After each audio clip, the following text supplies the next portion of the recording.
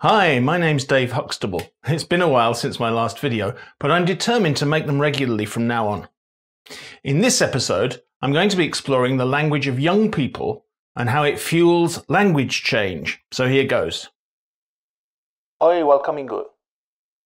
Nem mi Dave. Mi na Belta mi inia, ba mi ando hunia yang Belta. Toloda na poczuje ke? Toloda na sasa lang Belta ke? If you didn't understand what I just said, don't worry. You've got 350 years to catch up. The language I was speaking is called Lang Belta, and it's a conlang, or constructed language, created by linguist Nick Farmer for the science fiction TV series The Expanse. The premise is that a few hundred years in the future, humans have colonized the solar system. Earth is united under a UN government, and Mars is an independent colony. A group of poor, lawless, and oppressed people eke out an existence, mining the asteroid belt between Mars and Jupiter. They're called Belters, and their ancestors came from all over the world. As a result, they speak a Creole language which developed from a pidgin with elements of English, other Germanic languages, and the Slavic, Chinese, and Niger-Congo language families. That's how new languages and new language varieties are born. And I think the creators of the TV program are right to imagine that that's how the languages of the future will be, very multicultural, and indeed, these languages are being created now. Sometimes kids can create a language out of next to nothing. In Nicaragua, before about the 1970s, there was no real deaf community to speak of. Deaf and hearing impaired children were very isolated from one another.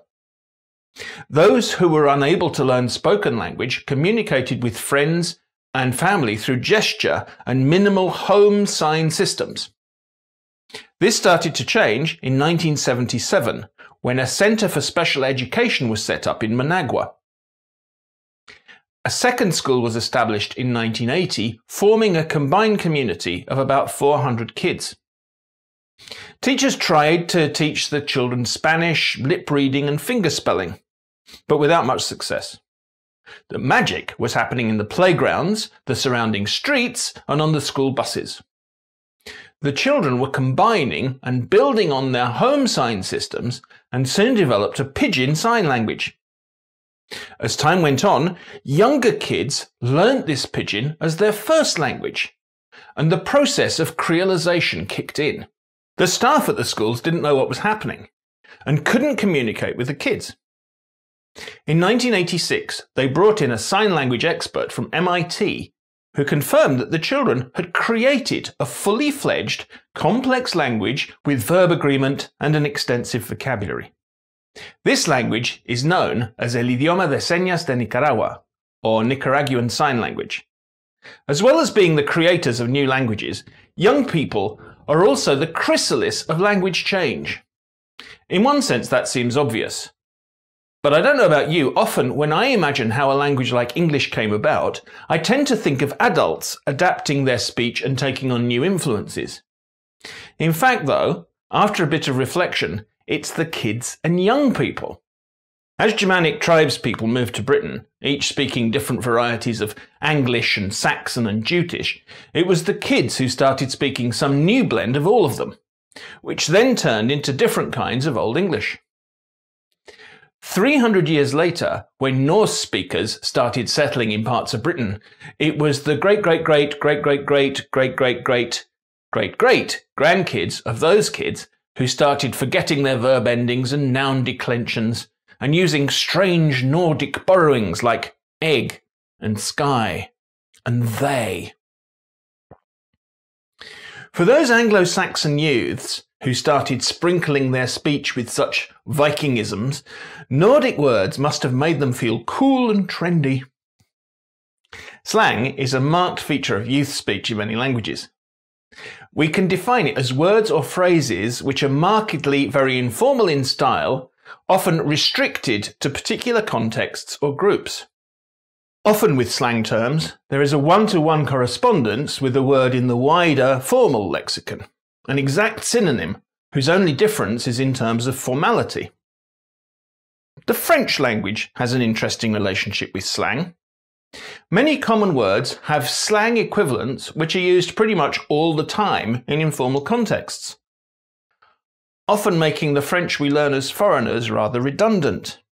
This slang or argot doesn't really fit the definition of certain group, since it's actually used by the general population in informal contexts. Which kind of defeats the point of slang, really, which is to define identity, provide a sense of belonging, and create a separation between the in-group and the out-group.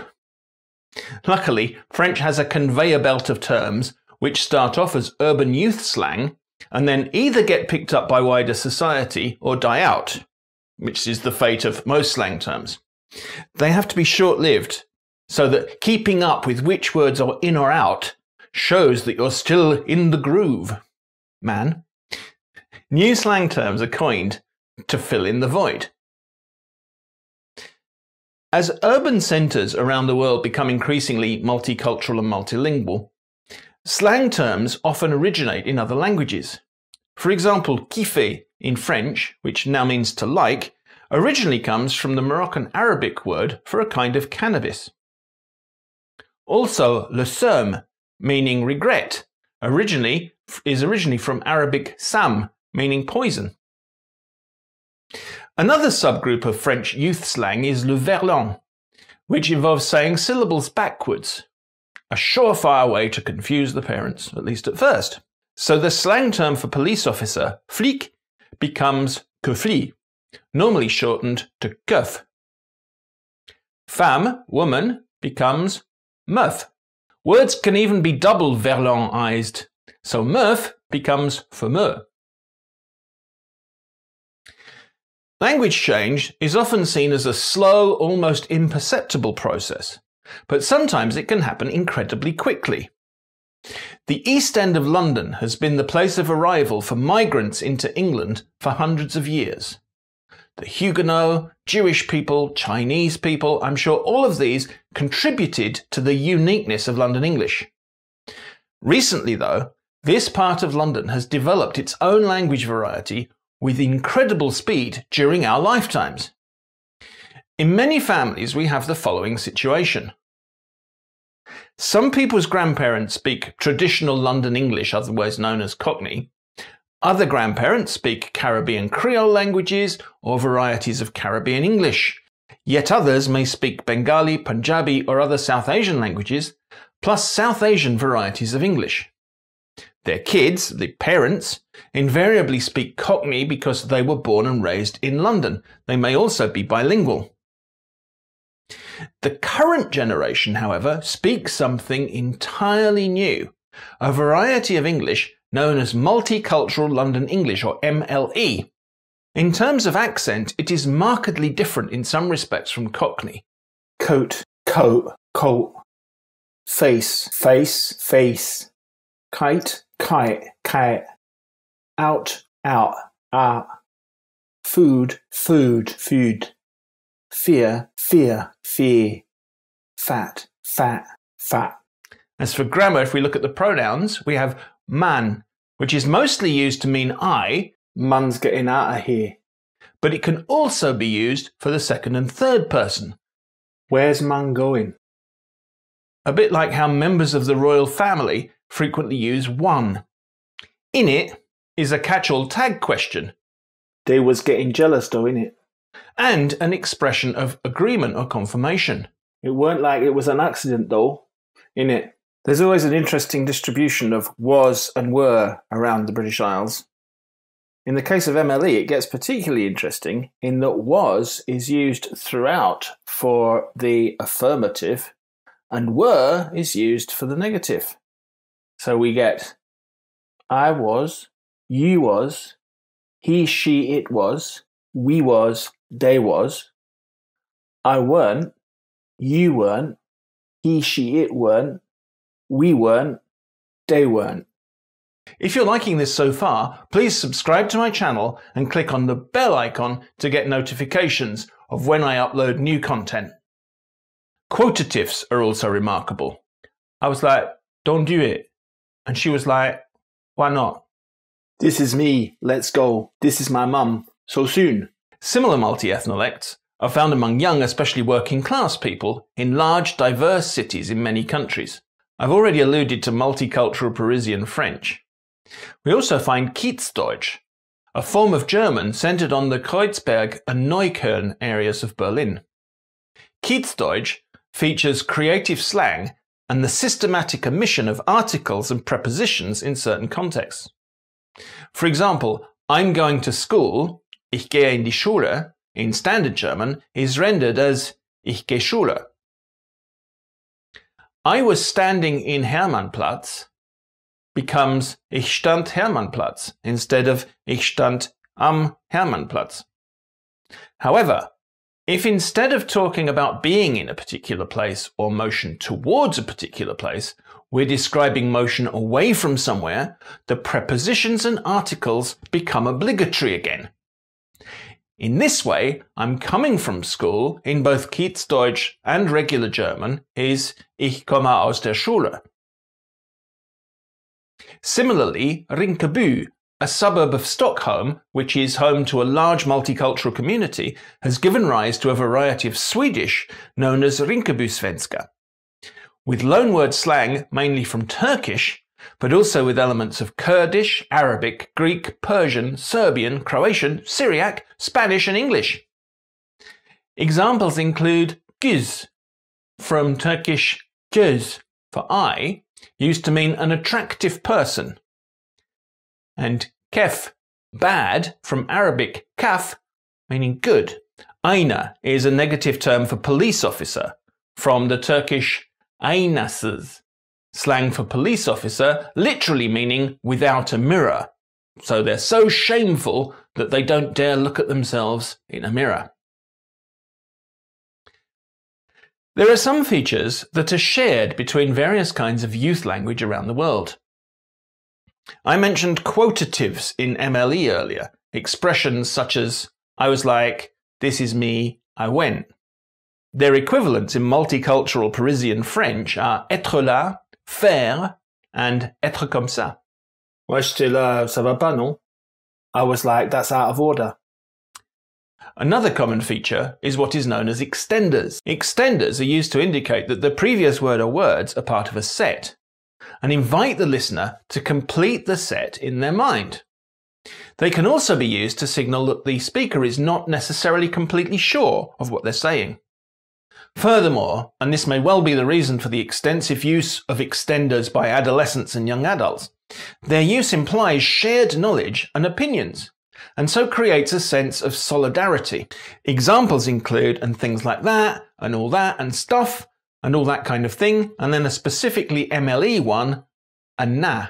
And then in French, et tout, etc., et tout ça, et tout le tralala, et patati et patata, na na na. Another way to sound less sure and direct is to use discourse markers with the purpose of hedging. The most common of these in youth English internationally is like. Hamlet's dad was like dead, yeah? Other markers with a similar purpose are sort of, I mean, kind of. And in French, these are genre, style, mode, façon. For example, les garçons va dire populaire, c'est ceux qui sortent avec les filles et tout. Youth language, like pretty much everything that young people do, is often criticized by people from older generations who like to lament the failings of young people today. Couple linguistic conservatism and prescriptivism with that, and you get the perennial concern that language is doomed. We're all doomed. Remember those medieval kids and their Viking slang? Well, Ranulf Hygin, a 14th century Benedictine monk of St. Werbera in Chester, complained as follows. Becommixtion and mellying first with Danes and afterward with Normans, in many the contre-langage is appeared, and so museth strange, waffling, chittering, harrying and garrying, grisbitting. And he was right. The language has been so appeared that here we are today and we probably don't even know what appearing means, let alone grist-bitting. If I were to meet Brother Ranulph, though, I might be tempted to point out that words like contre, langage and strange are exactly the kind of Normanisms he was complaining about. In the preface to the 1780 book A General Dictionary of the English Language, Thomas Sheridan wrote, "The total neglect of this art has been productive of the worst consequences in the conduct of all affairs ecclesiastical and civil, in church, in parliament, courts of justice. The wretched state of elocution is apparent to persons of any discernment and taste. If something is not done to stop this growing evil, English is likely to become a mere jargon, which everyone may pronounce as he pleases." Mr. Sheridan, on the other hand, is wrong. Here we are, 240 years later, and English is fine, thank you very much. If doomsayers like him were right, the world would be littered with debased languages fallen into ruin, the victims of callous youth speaking as they please. And it isn't, or should I say it ain't. It amazes me how many times while researching this topic and related projects of mine into the Scots language and African American vernacular English that I have heard the following sentiment expressed: "They'll never get a job if they talk like that in an interview." In one conversation I saw, the Cockney-speaking mother of an MLE speaker said, "One thing that really bothers me about how he talks is I worry no one will ever give him a job." I have several answers to that. Firstly, the proportion of their lives the average person spends in a job interview is very small. It doesn't therefore make much sense to base an entire approach to education on it. Secondly, as many of us have experienced, human beings are perfectly capable of speaking more than one language. In fact, multilingualism is, and always has been, the norm for the majority of people on the planet. If we don't want kids to miss out on the advantages that standard English or French or German or Swedish bring, we can teach them those varieties in school. What saddens me is the many stories I've heard of kids arriving in school to be told that their language is wrong, ungrammatical, illogical, that the words that they use aren't words. Language is a fascinating and magnificent reflection of human ingenuity, human creativity, and human diversity. Our language is an integral part of our identity and self-worth. To value people, we must value their language. Oh, well, you're still here. Thank you so much for watching this all the way to the end. Do please subscribe and like, etc., and share this with all your friends. Check out these other videos of mine that you might like.